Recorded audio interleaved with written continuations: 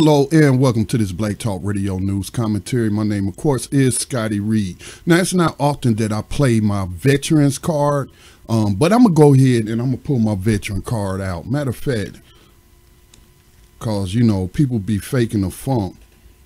And I very rarely pull out the veteran card, you know, unless I'm going to the VA hospital to get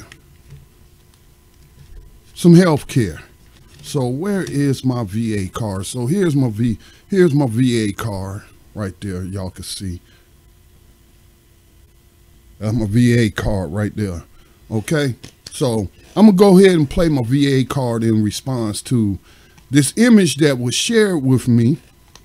And y'all, you know, keep sending me those articles, keep sending me those photos. But yeah, this was sent to me. Now, to be honest with you, I don't know if this has been Photoshopped.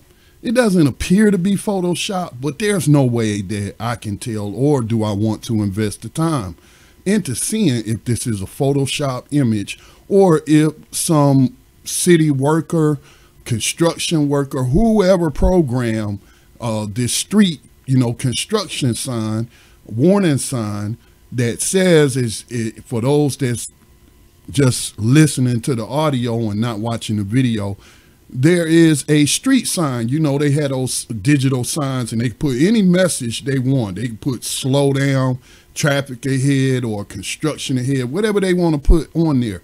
Well, this one says F George Floyd, Veterans Lives Matter. Now, today is Memorial Day. And even as a veteran, I don't really celebrate Memorial Day. And in terms of this person talking about veteran lives matter, no, they don't matter. Nobody lives matter in the United States of America. Corporate lives matter.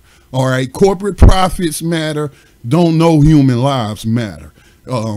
Profit before humans is the mantra of this country's economic system. Okay. So you got veterans making up a significant portion of the homeless, need mental health treatment. This is mental health awareness. You know, it's a lot of veterans. As a matter of fact, a few years ago, the articles on blacktalkradionetwork.com, I wrote how there is 1 million vets in jails and prison.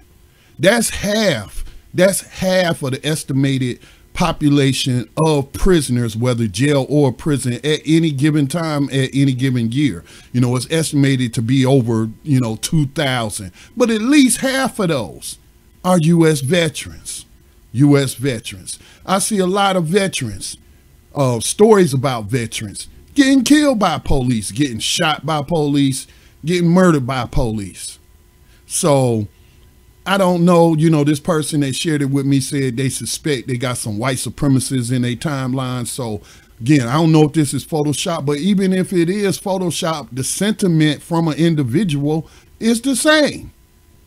And I'm sure it's people who are in support of this image and this message.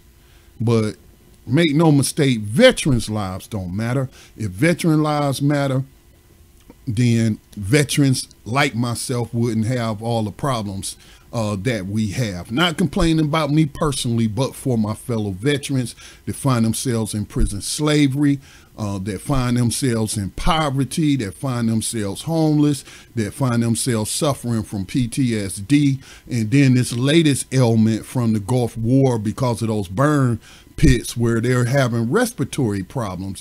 Jon Stewart, the comedian, has been a big advocate for that group of veterans. So this is just hate. That's all it is. This is hate, whether it's a white person or a black person. I'm sure Candace Owens would be in support of this. Who knows? She might have tweeted it already. Black people like that, but the sentiment is just very, very disgusting. And it just go to show you, how ignorant it is. When I got out the military after the Gulf War, I was saying to myself, they talk about the troops is there to support their freedom, to protect their liberties and their freedoms. And that's a bunch of hogwash propaganda. When I was in the Gulf War, kicking Saddam Hussein out of Kuwait, a dispute that didn't have nothing to do with us, And it was a legitimate case, you know, that Iraq was presenting surrounding the taking of some of their territory and creating Kuwait. But, you know, I'm not going to get into the intricacies of global politics, but we weren't there to secure no freedom and liberty for anyone but the Kuwaitis, and it was really wasn't even for them. It was to liberate the oil so that corporations can have free access to it. So there you go. Just very, very disgusting, people. It's a very disgusting world we live in. So be sure to like, subscribe, share if you like the content. Please support the nonprofit Black Talk Media Project. Make a donation today, tax-deductible donations, because we surely are not, you know, making any money to sustain operations from these various platforms. Thank you. Be safe.